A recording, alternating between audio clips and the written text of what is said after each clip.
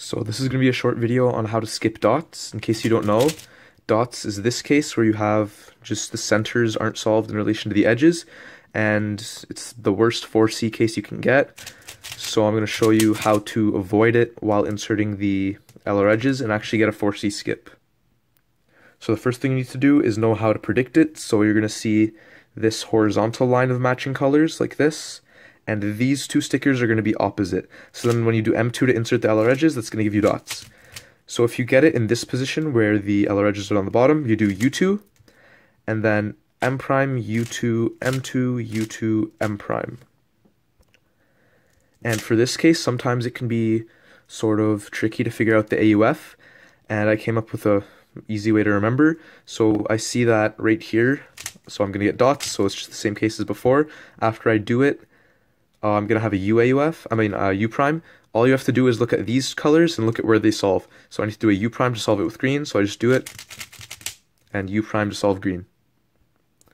So for the second case, once again, instead of these two being opposite, we have these two opposite, and you can just sort of tell by the symmetry that you're going to get dots. I don't really know how to explain it, but once I see this and this right here, I know I'm going to get dots. So when I have this and this in here, usually you do MU to M prime, but that gives you dots.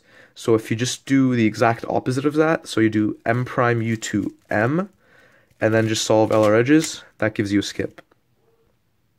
This next case, it's a lot easier to see dots. You have this horizontal line and these two are opposite. This time, once again, we have the LR edge in the front and the other one in the back. This time, this matches with this. So usually you do M prime U to M prime to solve it. But now, instead of doing M prime U to M prime, you do the exact opposite. So you do M U to M, U2, and then there's that skip. Now we have the next case where this is in the back, this is in the front. Here, once again, we see this type of thing, and then these are opposite. So usually do M prime U to M, that gives dots. So M prime U to M, you do the exact opposite of that. So that's just M U to M prime, and then there's another skip. And here's the very last case. Once again, we have this in the back. This time these are matching, and this is in the front. And recognized by these are a line, and these two are opposite. So usually do M U to M.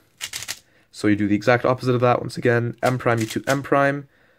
Oh, and by exact opposite, I mean inverse. So I should have said that from the beginning. But anyways, you just do that, and then